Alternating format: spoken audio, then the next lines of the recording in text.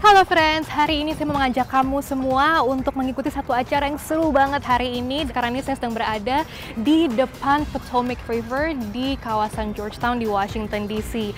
Dan bisa dilihat ya di belakang saya ini ada beberapa orang yang sekarang sedang siap-siap untuk mengikuti paddleboarding competition. Nah, apa sih paddleboard itu? Mungkin kamu bertanya-tanya ya. Sebenarnya paddleboard ini kalau dari sekilas agak mirip dengan papan selancar, tapi bedanya kamu bisa berdiri di atas papan ini sambil mendayung.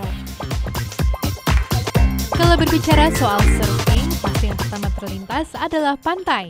Nah, aktivitas paddleboarding yang sekilas mirip dengan surfing tidak dilakukan di pantai melainkan di Sungai Potomac yang terletak di Washington DC.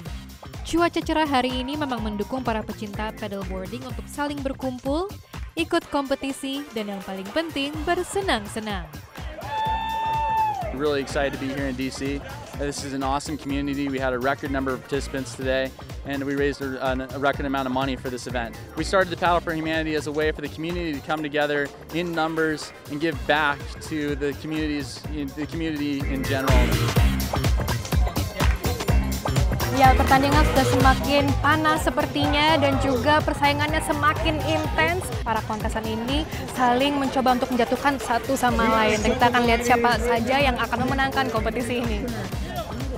Mendayung paddleboard memang terlihat menyenangkan, tapi sebenarnya tidak semudah kelihatannya.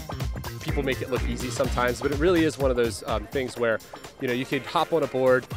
It might seem a little unstable at first, but when you put in a little bit of time, you really start to appreciate it. It's not something where you've got to have great balance and you've got to be able to move with the water. You can have terrible balance and be on flat water and be up and running in 30 minutes to an hour. Walaupun di dalam kota, masih banyak kegiatan outdoor dan olahraga lainnya yang bisa dilakukan di ibu kota Amerika ini. Selain paddleboarding, friends bisa canoeing, kayaking, atau bersantai di atas perahu. Oke friends, kalau mencoba paddleboarding itu sepertinya kemungkinan untuk jatuh akan lebih tinggi karena selain kamu harus berdiri di atas papan, kamu juga harus menjaga keseimbangan agar tidak jatuh. Makanya saya sengaja nih milih untuk naik perahu kayak aja karena sepertinya lebih aman, lebih stabil, dan juga kamu bisa duduk sambil menikmati suasana kota Washington DC di atas sungai.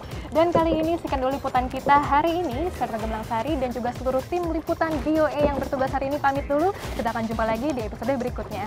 Bye!